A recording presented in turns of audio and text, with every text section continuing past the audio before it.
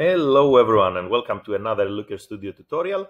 Today we're going to learn how to add page filters in Looker Studio. Before we go straight to the point, please like the video and subscribe to the channel. It helps tremendously to create new content. So thank you very much in advance and off we go. So you want to apply a filter to your entire Looker Studio report.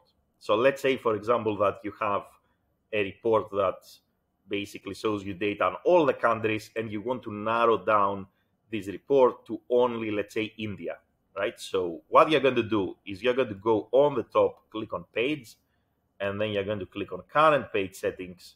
And once you click on current page settings, you're going to come here, you're going to click on add a filter under the setup column. And you are going to go and click on create a filter down here.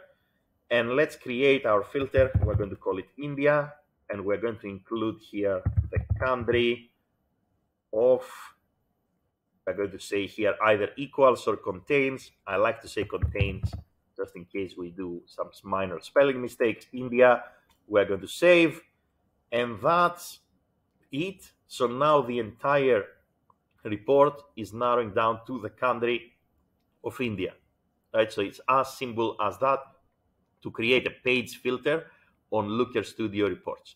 And obviously you can create any filter that you like, right? So country is just one option. So let's say you want to filter down the entire report to only, let's say, mobile traffic, right? So what you're going to do again is, one more time, click on page, current page settings. Under the setup column, you click on add a filter. You're going to create a filter here. Let's name this mobile traffic.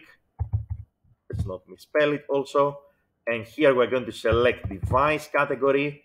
So that we're going to say that the device category contains mobile, right? And we are going to save our filter. And now the entire, basically, the entire page is filtered down to mobile traffic. What is very important is to navigate perhaps to your Google Analytics and understand when you are basically creating these filters, what are the dimension names, right? So now I don't see any data, so I'm getting suspicious. Maybe I didn't really create the filter correctly, right? So I want to understand exactly what is the name of the dimension in Google Analytics 4, so I can use that in my Looker Studio and I can, let's say, correctly create the filter, right? And here we go. So mobile is with lowercase m. So the mistake that I made here is that I applied the filter mobile traffic with an uppercase m, right? So we need to actually change that to mobile. And now we're going to see some data coming in. Here we go. So always very important to understand what is the exact name of the dimension in Google Analytics 4 and use that to create your filter. So learn from my minor mistake here, basically. And other than device, country, you can really filter down to any channel that you want, any source, any medium, any source/medium. So maybe a third example, let's say that we want to filter down to organic search. One more time, what is important is to understand here, for example, in Google Analytics 4, what is the exact name of the dimension that we want to filter down to.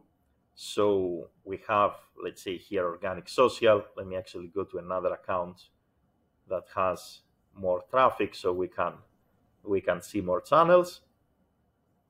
And let's understand the exact name of the dimensions, because this is exactly what we want to filter, to use as a filter when we want to apply a page-wide filter to our basically to our Looker Studio report. So now here my Google Analytics is acting, but you get the logic. For example, I can come here, I can delete this filter. Again, you go to page, you go to current page settings, you go under the setup column, you click on add a filter, you create a filter, and let's actually narrow down, for example, to organic search. We can say that the session default channel group contains, for example, organic, or contains organic search. So if I say contains organic, it means is going to filter down to all the channel groups that contain organic search, organic social, and so forth. A question that a lot of you ask at this stage is, can I filter down, let's say, only for some of my scorecards or some of my charts? So maybe you don't want to apply a page-wide filter. Maybe you want to apply a filter only to some of these visualizations that you have here in this report. And the answer is yes, you can do that. So here I removed all my page filters, so we don't really have any page filter. And what I can do in this case is I can maybe select these two scorecards, then maybe one by one. So let's say the first one, maybe I can scroll down here under the setup column, I can click on add a filter, and I can have this specific scorecard basically filtered down to India, for example. And I can have this bar chart here, this column chart, filtered down to, let's say, organic traffic, right? So you can apply filters either as page-wide filters, so you can filter down an entire page to whatever dimension you like, or you can select certain visualizations one by one and you can filter them down to a certain dimension.